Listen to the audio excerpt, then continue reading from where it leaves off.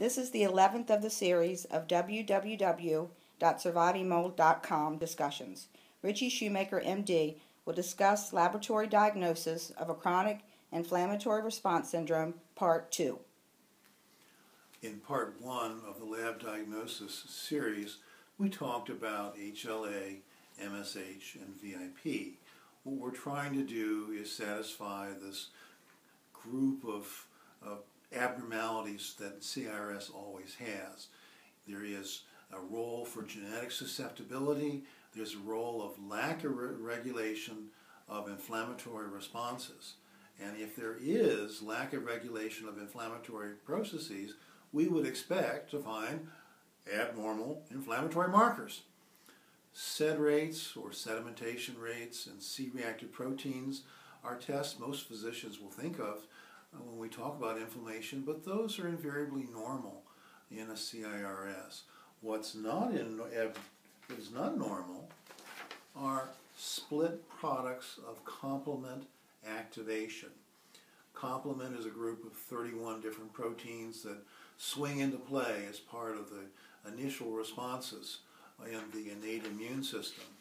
One of the parent molecules, called C4, will be split into two pieces, C4a and C4b.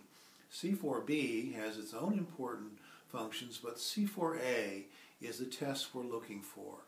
We use the reference lab of Dr. Patricia Gickles at National Jewish Center in Denver, Colorado, as our reference lab for measuring C4a. Other labs can do this test for you, but unfortunately LabCorp is still using their Futhan protocol that we've been able to show does not have any relevance to the earlier C4a assay from National Jewish. So please send the tube to the right place.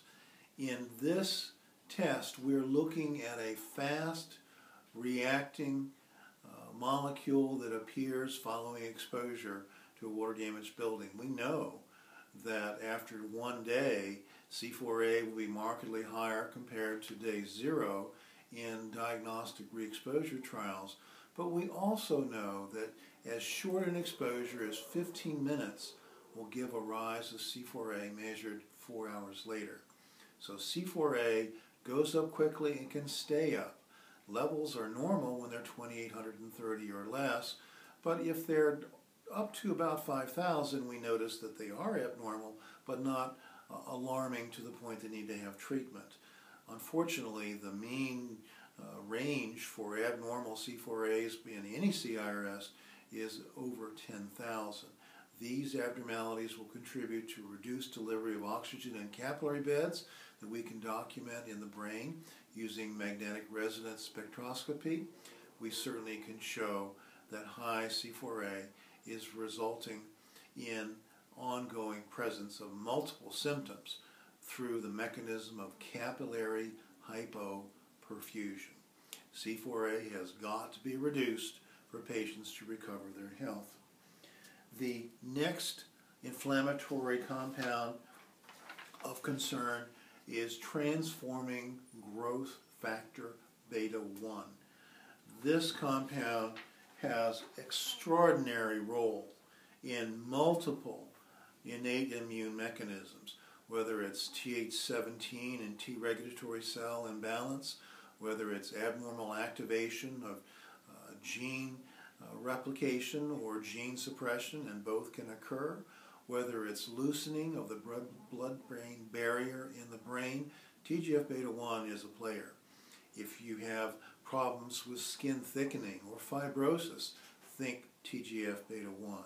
If you have abnormalities in breathing with interstitial lung disease present, or prolonged diffusion capacities for carbon monoxide, be thinking TGF-beta 1. If you have unusual neurologic events, whether it's muscle tremors from fasciculations, whether it's tics, whether it is unusual seizure disorders, or even if it is scarring in the brain, as sometimes seen in MS-like pictures, think TGF-beta 1. Along the same line, matrix metalloproteinase 9 is the product of cleavage of the parent molecule MMP14 following its activation by cytokines in peripheral blood. MMP9 delivers inflammatory elements out of blood, puts them in tissues, and causes all kinds of havoc. MMP9 has a role in atherosclerosis, it has a role in neurologic disease, lung disease, muscle disease, and systemic inflammatory processes as a general rule. This test is far better to assess pro-inflammatory cytokine responses than measuring any cytokine in blood, where the presence there will be confounded by binding of the cytokine. MMP9 tells us globally of pro-inflammatory cytokine flux. In Part 3, we'll go on to talk about hormonal abnormalities found in labs.